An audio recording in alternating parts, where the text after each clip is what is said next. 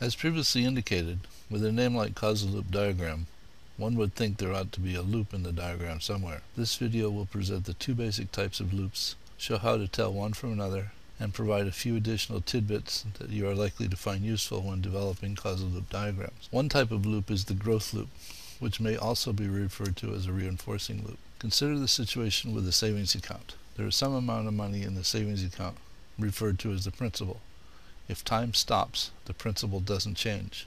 Principal is therefore stock. Principal interacts with the interest rate to create interest. Note that the principal and interest rate both add to or move interest in the same direction.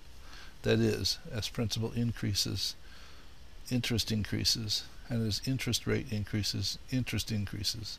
The reverse is also true. Periodically, depending on the type of account and institution, the interest is computed and added to the principal, making it larger. Note that even if interest gets smaller, it still adds to the principal. This is why things become clearer when stocks are differentiated from other variables. The plus loop in the center is the normal indication for a growth loop, and the arrows are in the direction of the influences.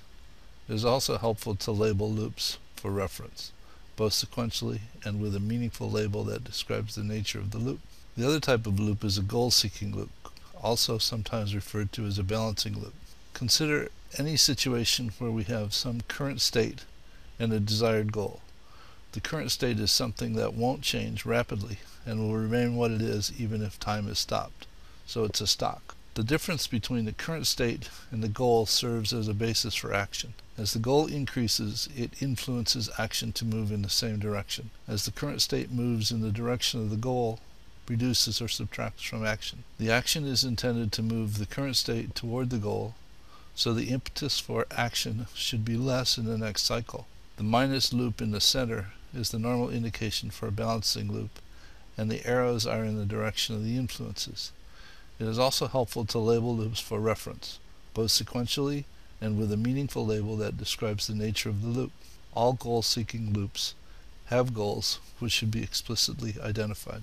Emergence is the concept that properties arise from the interactions within the system that are not part of any of the individual elements of the system itself. The structure for the savings account previously encountered exhibits the characteristic of growth, though none of the individual components alone exhibit that characteristic. Growth is an emergent characteristic of the set of interactions within the system. The goal-seeking structure exhibits the characteristic of balance, though none of the individual components alone exhibit that characteristic. Balance is an emergent characteristic of the set of interactions within the system.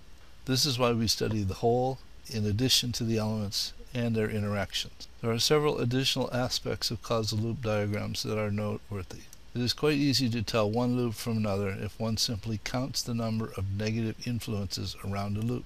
If the number is odd, then the loop is a balancing loop. If the number is 0 or even, then the loop is a reinforcing loop.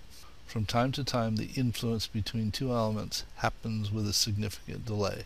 This is generally indicated by placing two vertical bars on the influence or simply including the word delay. Remember that causal loop diagrams are simply qualitative representations of interactions. If you want to explicitly understand the quantitative nature of a set of interactions, then you will need to develop a stock and flow model with associated numeric values and simulate it. Please see the stock and flow diagram video for additional information.